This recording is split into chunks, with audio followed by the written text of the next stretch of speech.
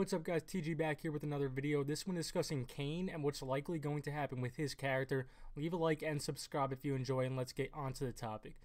So Kane has had barely any screen time this season as he's still badly injured and in cryo. That is the only thing that's keeping him alive right now. The 100 didn't just choose to do this with this character. They were kind of forced to because Henry Ian Cusick, I think that's how you pronounce it, who plays Kane, was busy with another show. He joined a new show on Fox called The Passage, and because he spent a lot of time filming that, he wasn't around to film The 100.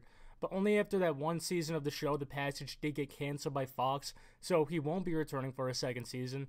Because of that, I do think he'll return to primarily filming with The 100 instead of leaving for another show. If The Passage got renewed, it would probably be time to kill off Kane.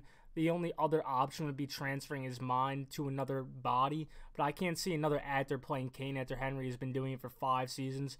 Luckily, that shouldn't be the case, though. I do think Abby will be able to successfully operate on Kane and save him, and I do think it's likely to happen by the end of this season, and for Season 7, he should be back to being a series regular.